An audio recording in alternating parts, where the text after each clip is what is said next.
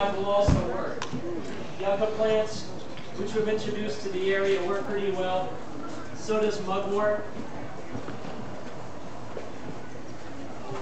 So I'm drilling into a soft stick.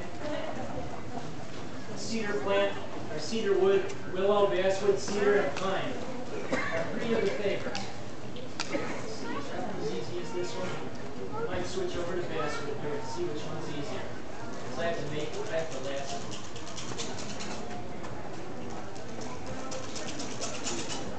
There. Smoke it already.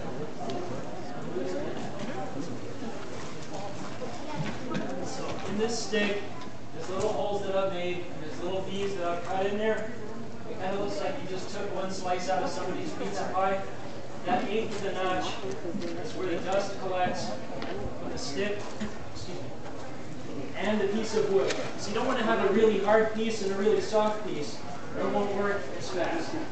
You'll eventually get it, but you might be there for a long time. Believe me, it's hard enough, so you don't want to make it any harder than it already is.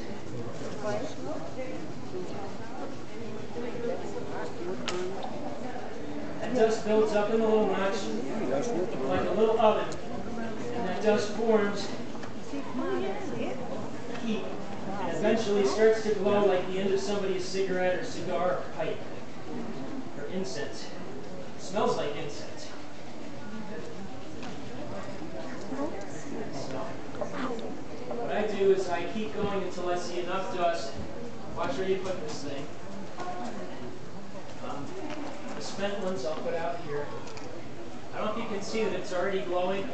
I'll try to hold it around so people can see. If you let it sit long enough, it's easier to transfer.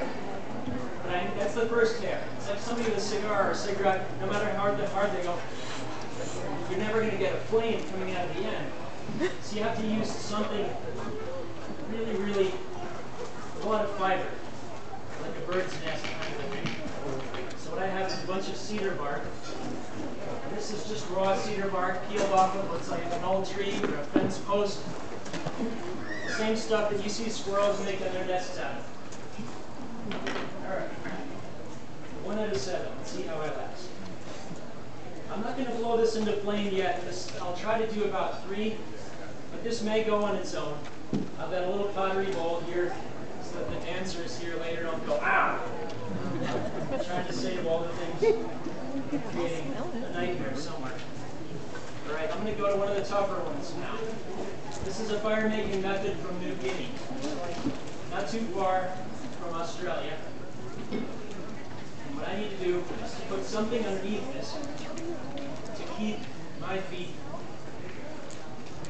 from pushing down so hard on this that it won't work.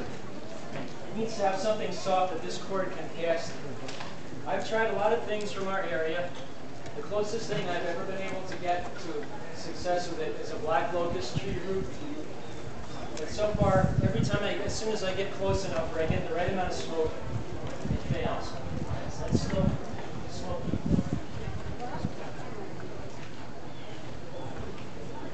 Cedar bark was a favorite because it can hold a fire for a long time. I don't want to say, hey, that's going to burn for a half hour, because it probably won't. Just because I said that. Alright, so I put this here, the split stick. It's basically just a split branch, but I'm pulling this string-like material up across. Remember the notch I used before? The sawn little pie-shaped notch, like a pizza pie notch in a stick? This is almost the same shape, but it's a split stick. The dust will be forced up into the stick. So you see the smoke right here. See how long that can last on this rope.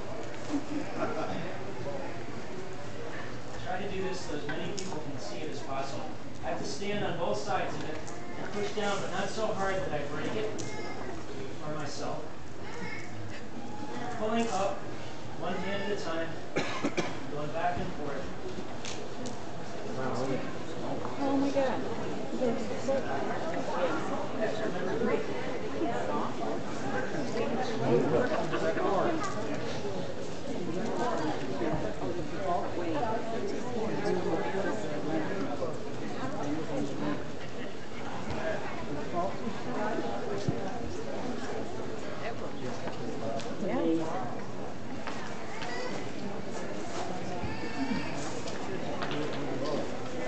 staying.